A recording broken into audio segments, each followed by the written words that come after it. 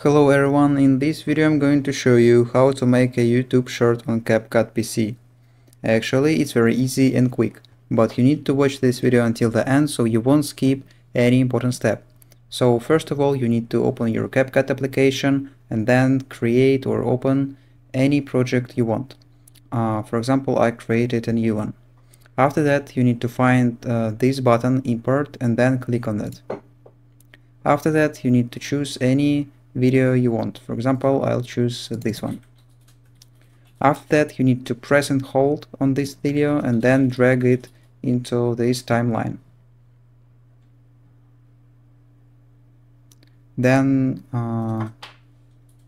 you can cut this video, something like that.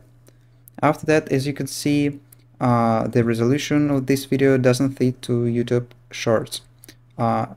To change resolution, you need to find this little button ratio and then click on that. After that, you need to find 9 to 16 and then click on that.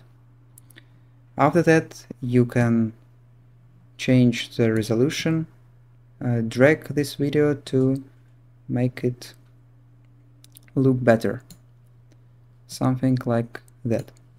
After that, if you want to save this video, you need to click on the export button at the top right corner. Then you need to choose resolution, for example, this one. And then you need to click on the blue button, export. And that's how to make a YouTube short on CapCut PC. If you found this video useful, leave a like and subscribe to the channel. Thank you.